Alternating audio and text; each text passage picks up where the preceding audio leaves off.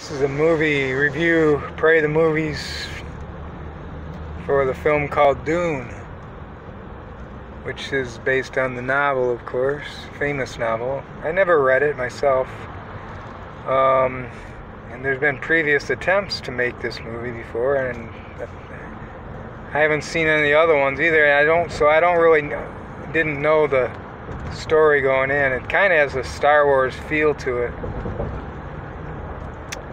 But just from an entertainment perspective, it was okay.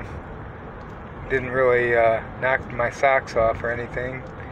I'm not a big fan of the main character either, Timothy Chalamet something. He was in a few other previous movies. Kind of a skinny kid. I don't know. Just doesn't really motivate me too much, but there's some interesting characters in the film, just like Star Wars. Main theme I was thinking of is for Pray the Movies as I was watching was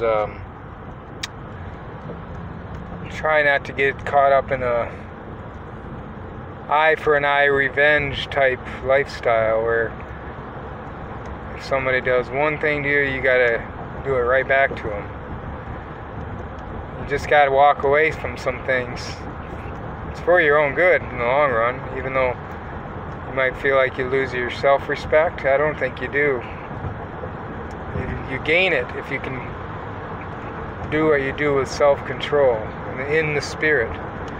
Sometimes it's God control, really. It is God control, because the natural self instinct is just like not much different than an animal, you know. They hit you, you hit back.